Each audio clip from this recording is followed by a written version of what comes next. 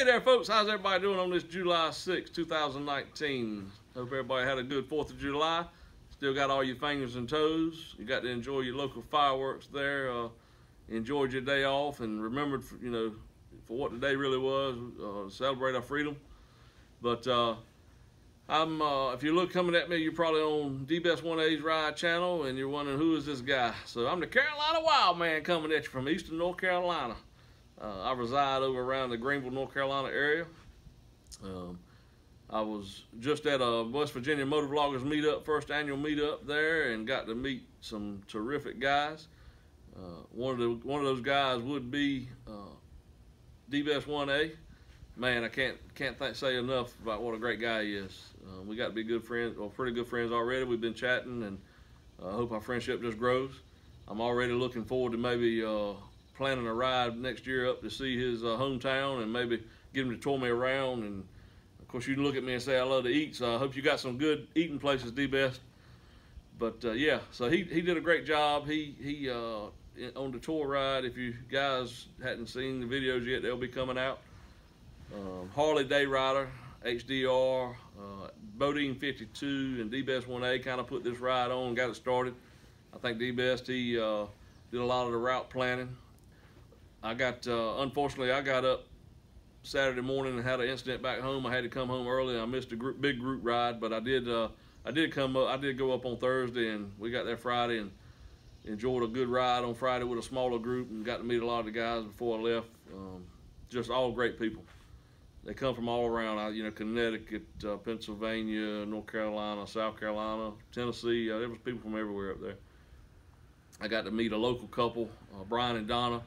Man, I can't say how nice the people they were. They toured us around there, West Virginia, and some of the local roads, and just great people. So look forward to maybe getting up there and riding with them soon. I got their information, and hopefully can get up and do a ride with them. If not by the end of the year, maybe spring of next year. I'm always looking to travel somewhere, and I'm always looking to put restaurant stops in my routes there, and ice cream too. So anyway, D-Best asked me, said Carolina Wildman, if you will make a little video, I'll share it on my page here, and maybe some of my viewers might be interested. So if you guys will come over there, Carolina Wildman, and check out some videos. I'm just kind of new and upcoming, but hopefully get some more content up there pretty soon. I'm looking forward to maybe you getting some good subscribers over there. I hope you'll hit the subscribe button, please. If you've got a channel, I'll come check you out and do the same. So what I want to talk about, I'm just going to give a quick story about myself from years back. People say, oh, you don't act like you're that wild anymore. Well, I gained a Wildman name way back before even people started calling me Wildman recently. I've always had a little wild side to me. Calmed down a lot with age. Like I say, I'm 44 years old. But I'm going to take you back to my early 20s. I think I was 20 or 21. So I've been riding motorcycles all my life. And I've always had some sort of ATV, side-by-side motorcycle ever since I was 5 years old. My dad put me on a mini bike, and we live out in the country. We had road beans back then. He lined that thing up one of them roads and put me on it. It had the old Briggs & Stratton motor on it, cranked it up and sent me away down there, and I think I made it about 200 or 300 feet before I made my first fall. Best I can remember at that age, I remember Dad always says, I got up crying and didn't want to get back on it, and he said, no, you're going to get back on this thing. And I guess that's when I learned to kick the dust off of them and get back up and keep going. If any of you guys follow Orvis 128, I think it is. I hope I'm not wrong with that. Orvis, Mr. Patrick Orvis, 128 there, his channel. By now you saw his video where he took a little spill up there in the twisties, and this is kind of what I want to say. It tied in with my story a little bit, so can't say what a great guy he is. He's a little younger than the rest of us. I think he's 25. I may be wrong, but I think he's 25. Rides an 883 Sportster, and I have got to give him mad props for he came slam from Connecticut over 700 miles in one day on an 883 Sportster. There's no way I could do it. As you see in the background here, I ride a 2019 Road Glide Ultra. 700 miles on that girl is a pretty long day as well. So props to you on riding that far, buddy. I know you, what I'm getting at is he was beating himself up. He had a little spill on Twisty, come around a curve, a switchback, and I think he panicked a little bit, got on his front brake, and of course the front wheel went out from under him a little bit, and he tells a little bit about it in his story, in his video. But so I was just, he was beating himself up real bad. I mean, he was mad, he was upset, he was embarrassed, and that's, I mean, that's life, you know. When we do something, you think people are going to look funny at you about or whatever, you know, we get embarrassed and we get mad at ourselves, but you got to brush that stuff off. Just take it with a grain of salt, brush the dirt off, get back up. Thankfully, you were okay. That's the biggest part. Your bike was okay. Look, you rode it all the way back home. Don't be embarrassed. Stuff like that, I take, and I'm proud of stuff like that, because that means that I was trying or going above my limits, you know, trying to learn a little more. And unfortunately, sometimes you have to take some bad to learn, but get hurt a little bit, and that's in my eyes. But so a little story about an accident I had, 1995. I was currently working at a Yale forklift NACO place here, a local factory we got, and I was working second shift. It was about 3 a.m. in the morning. I was currently riding, or currently owned, a 1995 Suzuki RF 900 sport bike, and man, that thing was powerful.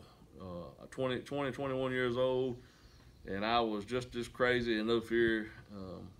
Let's just say that thing would really run. Back then I was a wheelie king. I loved to do a lot of wheelies. So we were leaving work at 3 a.m. About 5 of us that rode bikes into work that day. We were headed to the Waffle House to get breakfast. I had left something in my locker. Told the guys, go ahead, I'll catch up with you. They went on. I went and ran in, got it out of my locker, come back out. And no riding gear whatsoever. Had on work pants, button up thin, regular work shirt, had a tank top under it. It was May, hot. So I come out of the parking lot and on the 4-lane road. I come out from the stoplight on 4-lane road, and it's a pretty long straight stretch, probably 3 mile straight stretch. And I took right out of the parking lot doing a wheelie. And when I come down from my wheelie, I was running over 100 then. Directly in front of me, I was approaching a car in my right lane. So I swerved into the left, not swerved, but I went into the left lane at an easy pace to go around that car, and then in front of, a little further in the left lane, was another car. So as I was, you know, running 100, probably 15 or 20 at the time, approaching that car pretty fast, I started easing into the right lane to go around that car. Well, at the time, that car, we all worked together. That car had seen my headlight and seen me coming from behind, and he was going to be nice and get over in the right lane and let me over, or let me by. So as that car started coming over into me, I took the bike all the way over to the white line, and you got to remember now, I'm running so fast, so this car came over pretty quick, and at the same time, it pushed my knee up into my gas tank. That's how hard it came over, and pushed me right to the white line, and I just couldn't hold it on the road anymore, and I dropped off the edge of the road into the grass. Well, at 3 a.m. the grass was wet, dew, and it was just like a sheet of ice, and I didn't panic. I grew up on dirt bikes. I've had many spills, so I did what I knew to do. I released, let off the gas. I gripped the bars tight. I squeezed my knees into the tank to help keep the bike from getting all out of whack, and I was going to try to ride it out. I didn't get on the brakes. I didn't want to go into a slide, but with the grass being wet and the dew, it's still, the tail end wanted to start sliding around. So as it did, I counter steered with it. And came back the other way, and of course when it started going that way, then I counter steered back the other way. Well, by this time my tail end was about to outrun my front end. So on the last time, I knew I was getting ready to go down, and this is literally happening so fast. I can remember it like it was yesterday. So as I knew I was getting ready to go down, I immediately grabbed my rear brake, applied front brakes. The bike started to go slide down, and as it did, I wanted to get away from it. So I literally remember kicking myself and throwing it away from me. And at that time, I went into a slide, and thankfully it was on the grass. the bike, I mean, I could hear slamming and beating, and all I can remember is it felt like I slid for days. But I slid and slid and slid, and I had my feet up in the air. I was kind of on my tail end, back portion of my body trying to slide, and I couldn't hold my feet up anymore. And when my feet came down and touched the ground, it was like air brakes, and I went to doing a tumble.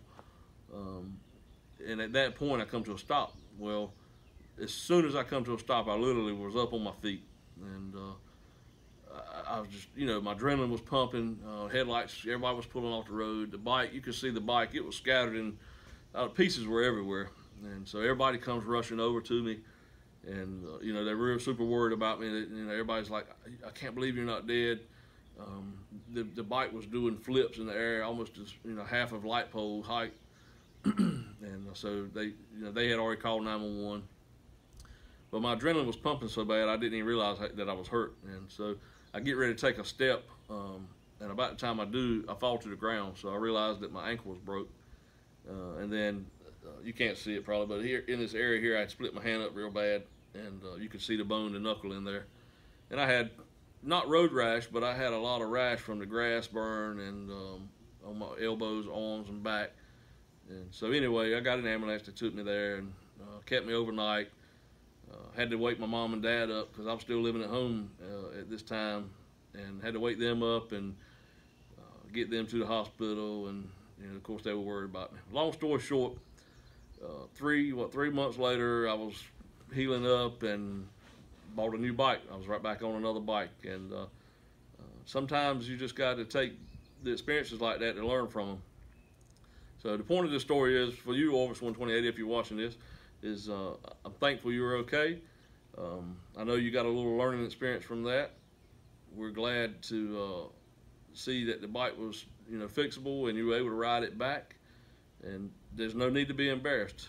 If you ride a motorcycle, I've always had people tell me this growing up, and I definitely go by it now.